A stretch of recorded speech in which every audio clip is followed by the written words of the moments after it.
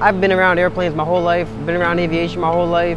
I got that bug at an early age. I always worked with my hands. I worked on cars for a long time.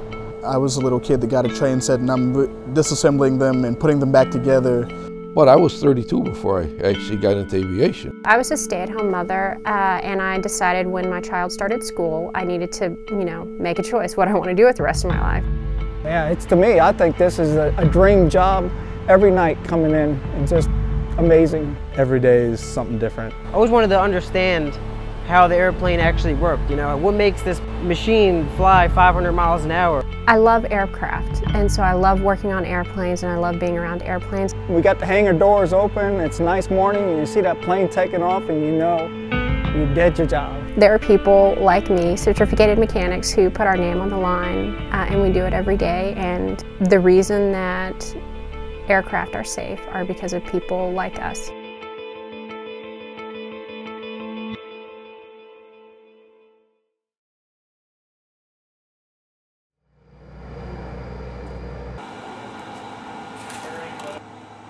Aircraft maintenance, in a nutshell, is making sure the airplane is safe to fly.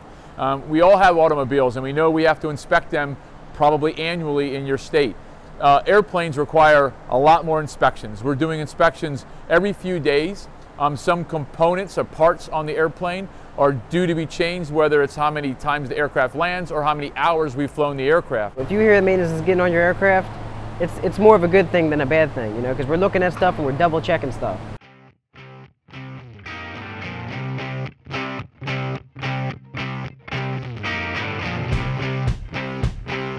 Maintenance is called to the aircraft when there is a system or component not functioning properly, and that can be indicated either by a light in the flight deck or something just not feeling right with the pilots during the pilot walk around, just a number and a range of things. With the placement of these maintenance bases and opening of new maintenance bases, I believe it's to help better our reliability, better serve the passengers, and to better serve, mainline American. Line maintenance is basically the process is your aircraft fly every day and they come in and they land at your airports and any number of small things might be wrong with them. Aircraft maintenance isn't like a car where you can let little things go. Safety is obviously a huge concern. So we have all these guys ready on line maintenance to respond to these discrepancies and fix them to get the plane back in the air and get them flying again safely the same day. So the pilot, whatever situation he has, he will call dispatch, dispatch calls maintenance control, and they will contact our supervisor or lead, and then our lead will pick someone to go out there and see what's going on. The biggest challenge is busy. So you'll always get constant calls because there's a lot of flights that come out of Philly. Philly's maintenance department is unique just because we have over 100 flights a day that go through here. These planes, you'll see the same plane come back to Philly 2 or 3 times in one day. So when I hit this switch, we're supposed to be going up on this. Then when I hit it down, nothing. That's the discrepancy. And as far as that's concerned, we change the switch. Any aircraft mechanic is going to tell you the most important tool we have is the AMM. The aircraft maintenance manual is an aircraft maintenance technician's Bible. The maintenance crew here, it's a team. They pretty much all come from different backgrounds. We're all aircraft mechanics, but we all have a different set of skills that are tailored to the last profession that we were in. And it moves. So it works. Now we'll put everything together nice and neat and sign it off. Line maintenance, you have to work together and you have to understand how all of the bits and bobbles interact, and you have to support each other and keep a good attitude.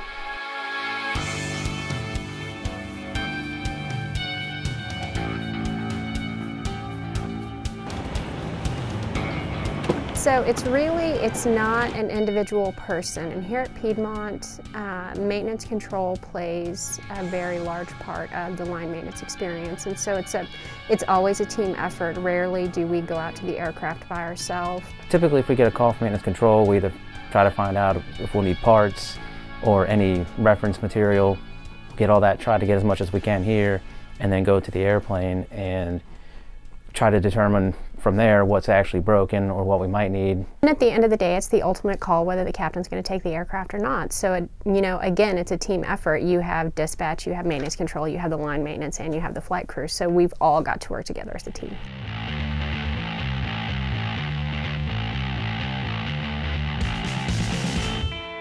An overnight maintenance is more routine, more in-depth and checking the airplane out and making sure that we don't have gate calls in the morning. RON stands for remain overnight. An aircraft remains overnight. Most of the time you're expected to bring it in your hangar and work on it. Overnight, we'll do checks, PS1, PS2. Basically, it's a light check or a little bit heavier check. Check over the airplane, hydraulics, O2, seats, belts. Try and catch stuff before it breaks so it doesn't. I'm just doing an inspection that the component is actually good for flight. A lot of the tests that we use, they're called bit tests, built-in test. Literally just have to hit a button and the computer runs its own self-diagnostics. And oftentimes it tests the peripheries around it as well. Wind shear, wind shear, wind shear. A lead decides what work is going to be done on the aircraft that night and how that's going to be accomplished. Organizes who's going to perform what task, as well as ensure paperwork is done properly, the paperwork is complete. Again, you're saying you're the one that did this. Not only that, but also we're keeping track of the parts and things like that that are on each particular aircraft. Well, in HEC, we just started recently doing them. Basically, that's more involved. We're pulling panels, looking deeper into the airplane, looking deeper into different areas, as in the wing, underneath the belly of the airplane. They're all routine, but each one's at different levels. Whenever the aircraft is due in for maintenance, it's already pre-scheduled to come in and get a part of an A-check and then come back the next night to finish up again. We don't really have an average night. Every night, you know, we have something different going on. It's never the same night. You never know what you're getting coming in. There's always that constant communication between the bases because you never know. They might have a problem that we've worked on before and they've never seen before, and we can give them some insight on what needs to happen.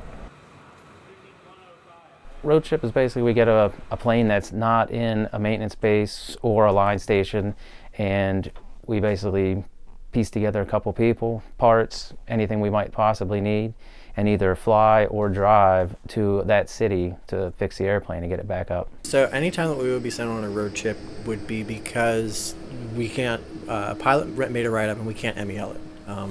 So it has to be fixed, or somebody has to do something so that the plane can fly either to a maintenance base for a ferry flight, or it can be put back into revenue service because you're taking the parts up to fix it.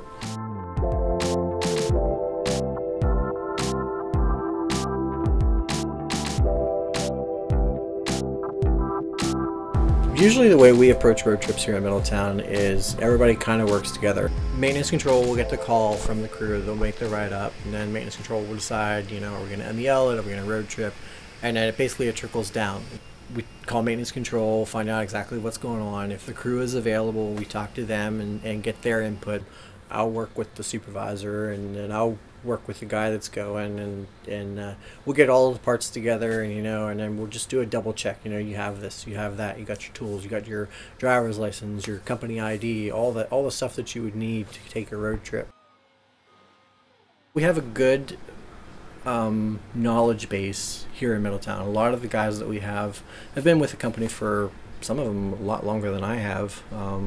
And we also have a lot of new guys who are also very capable. Some of them are really good, and they're going to be really good mechanics too if they get a couple more years under their belt.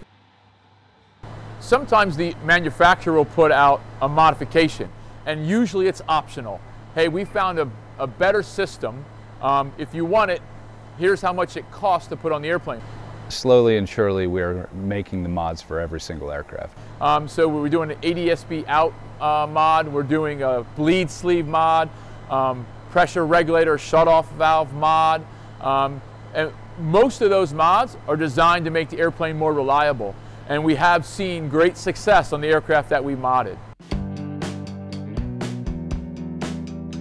The one thing about Salisbury, obviously being the headquarters of Piedmont, that's a big thing where you have, you know, Director of Maintenance, VP of Maintenance right here in-house. But also, we've always just been a heavy maintenance base. With the Dash 8s, we were doing the heavy checks on them. It's awesome. I love it just because I get to see things that most people don't get to see. Everyone sees pictures of cockpits, but I get to see inside the cockpit, a deeper inside than everyone else gets to see. Mod normally takes about 10 days, so it's a very coordinated system. It's sort of juggling airplanes around. Those guys in the back, they're great fabricators. They can make just about anything, especially when it comes to sheet metal, hydraulic lines, things like that. And that is a skill that is picked up over time, so that's something that really the experience level comes into play. We worked on the Dash, and it definitely was sad at one point. Seeing something that you've worked on for so many years leave, and then something new comes in, and we all love the new stuff, but it is kind of like just sad that you won't get to work on something again. But at the same time, it's a chapter ending and a new one beginning, because you know, with the 145s, it's a different aircraft to learn. It's a different thing to undertake, and you know, we're still learning new things every day. I mean, these guys talk about the Dash a lot, and you can tell it's obvious that time on a system builds experience and makes you a great mechanic with them. They talk about it and tell stories all the time, and I just hope that being with them, going off their expertise, that I can someday reach the same levels of a system like the Embraer 145.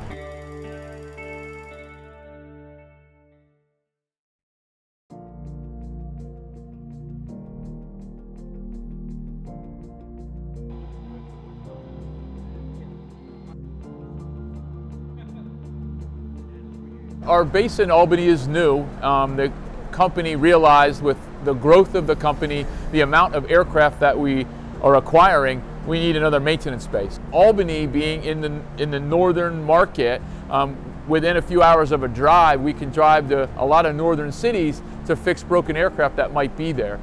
Thank you also for inviting us to be part of the Albany Airport family here. Piedmont Airlines, we're still a small regional carrier, and we like to think of ourselves, and we are a family, a Piedmont family. So today we've kind of just recognized the fact that the base is up and running, fully operational.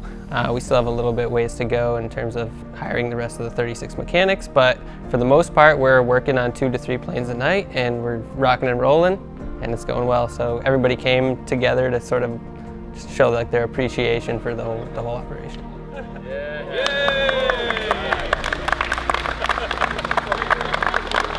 American/Piedmont are more than willing to invest money, and it's a lot of money to open up a new base. All the tooling and just the actual lease of a hangar, it's a great sign that they're going to invest money to make sure that we're successful. I'm excited to see what comes in the future, like what kind of work we get, you know, as we start to get more and more in mechanics, and how it's going to work out and what we're going to be able to accomplish as a base.